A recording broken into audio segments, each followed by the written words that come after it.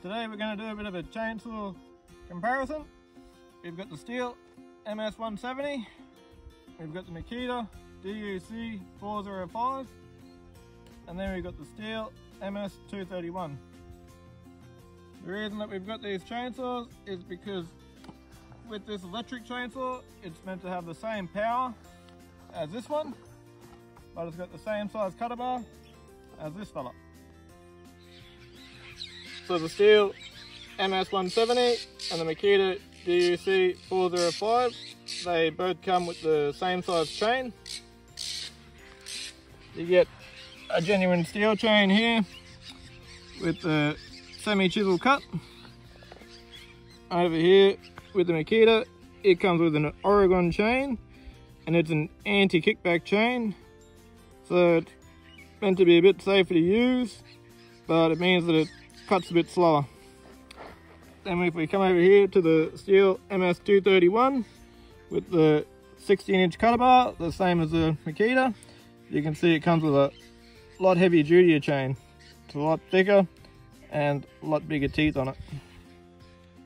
So you'd expect the Makita, without having a two-stroke engine in it, would be the lightest, but actually it's a little bit heavier than this one, and a little bit lighter than this one. Preparing the Stilh MS231.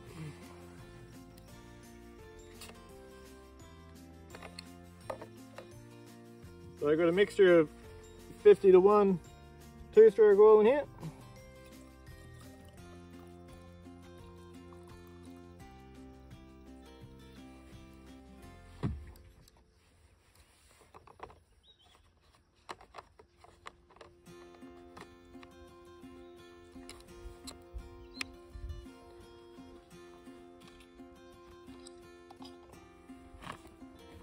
And this is the cutter bar oil.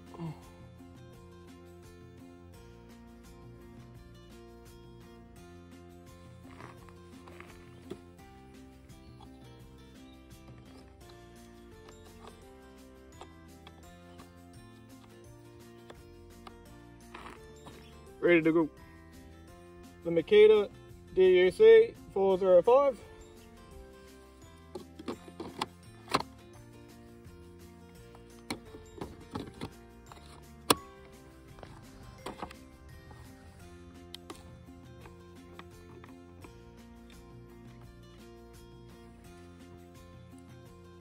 Even though it's electric, you still need the cutter bar oil to keep the chain lubricated while we're using it.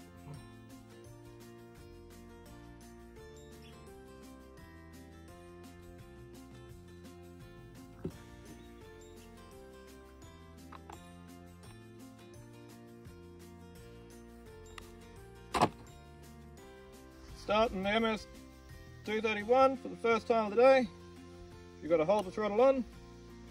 With your thumb, you fully choke it, and then I'm going to pull the cord until I hear it make a noise that's like roar, and then we're going to give it a half choke, and then she should start.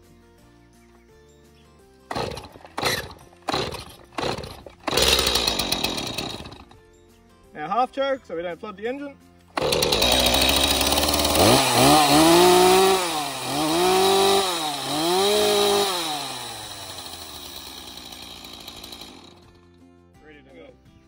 Makita DUC 405. There's a button here on the top. Push the button. Ready to go. So even though this is an electric chainsaw, it still makes quite a bit of noise. It's got a warning on it that makes 94 decibels. So I reckon you still wear earmuffs while you're using it. This is a rosewood tree. This is the kind of wood we use for fence posts and for rails, because it's an Australian hardwood, and so it's not going to rot and it's going to last a long time. Let's see if the Makita chainsaw's got the power to cut down a tree like this.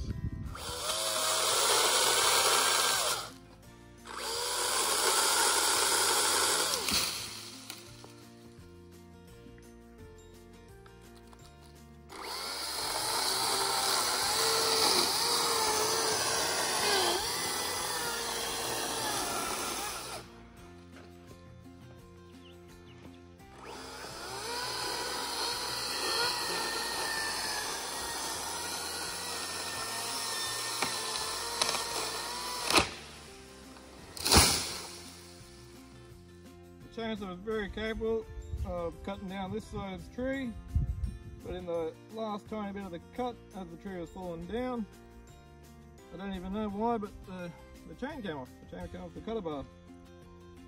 This has never happened to me before with my Stilh chainsaws. MS-170.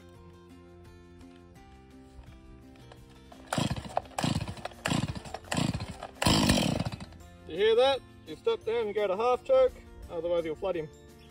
Half choke.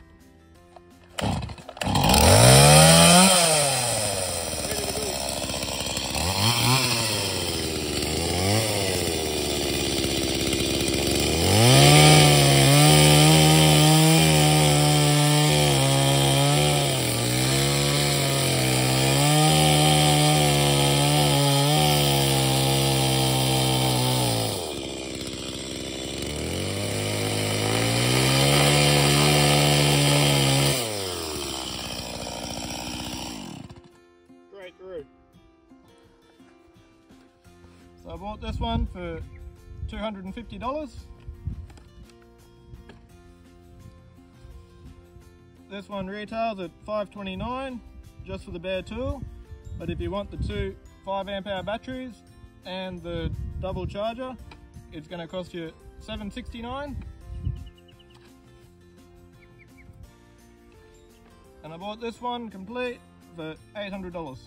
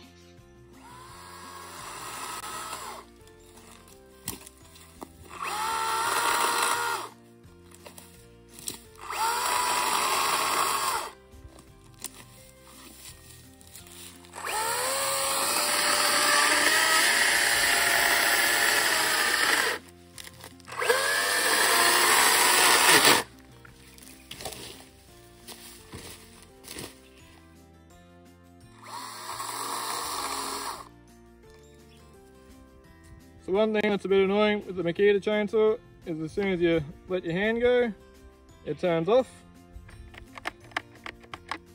So if you want to go soaring again, you've got to push the button again for 2 seconds to make it start. So yeah, over time you probably get used to that, but I'm used to working with the Stilh saws where once you get them started they just stay idling. So yeah, that's just something else I'm going to have to get used to.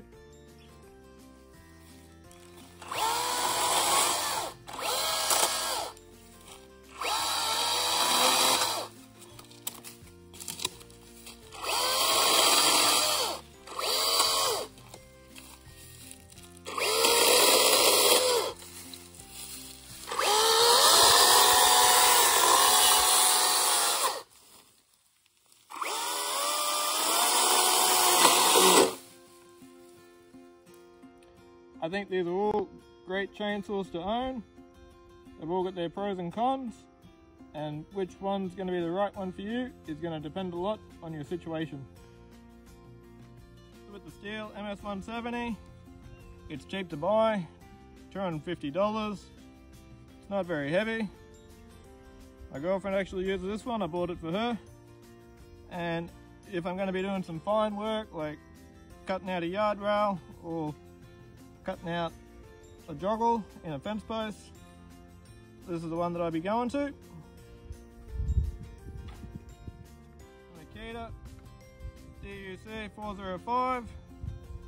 It's a bit expensive at $529 if you've already got the batteries and the charger. If you haven't got the batteries and the charger, she's gonna cost you $769, so that makes it pretty dear.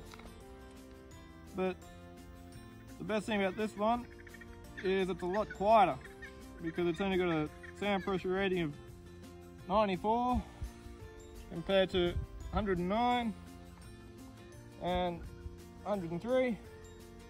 Don't know why that one's 103. They must have changed the sound pressure rating or the way they tested it in the last couple of years, because this one's definitely louder than the smaller one. The other great thing about this Makita chainsaw is you don't have to worry about two-stroke fuel.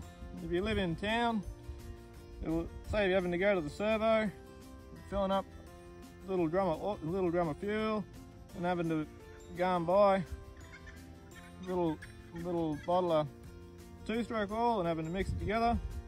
All you gotta do is charge the batteries up and flip them in, you're ready to go.